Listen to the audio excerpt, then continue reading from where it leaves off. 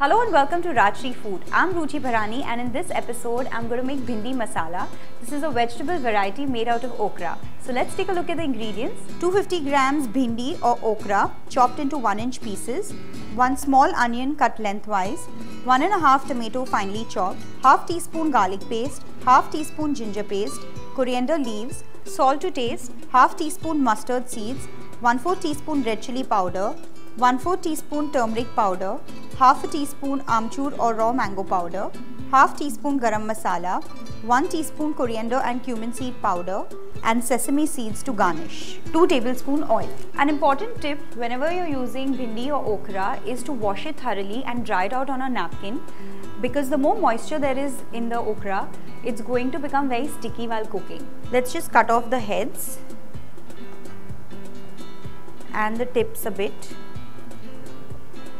And I'm just going to make a slit in the center so this okra cooks faster, and just chop it in 1-inch pieces. So that's how I've chopped my okra for this vegetable. Let's start cooking the vegetable. First I'm going to add 1 tablespoon oil. The oil is nice and hot and I'm going to add the mustard seeds. I'm going to throw in the okra or bhindi and stir it in. Toss them up well so that they are nicely coated with oil. Cook the okra on medium flame and just keep stirring or tossing in the middle so that they don't burn. Use a flat pan to cook your okra so that it has enough surface area and it cooks faster. Don't add any kind of salt or water or anything to cook it quicker. It takes a little bit of time, so simultaneously you can make the dry gravy for it. So let's do that.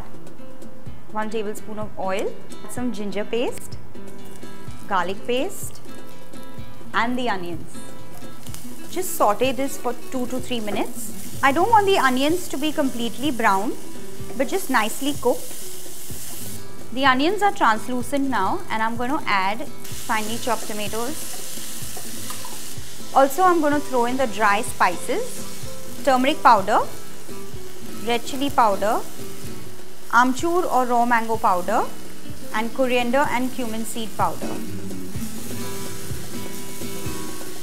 After a couple of minutes I'm also going to add Garam Masala and salt so that my tomatoes cook quickly. Cook these tomatoes till they are nice and soft and make sure all the water is dried out as well. Also I'm going to throw in a little bit of coriander leaves for flavor. The okra is ready. It's shrunk in size as well as changed color. I'm just going to remove it in another bowl.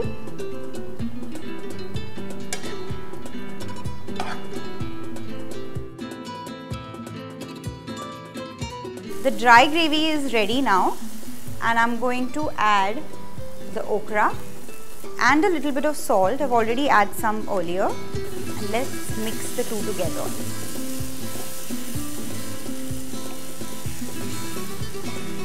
And the bhindi masala is ready. Let's garnish it with a few sesame seeds.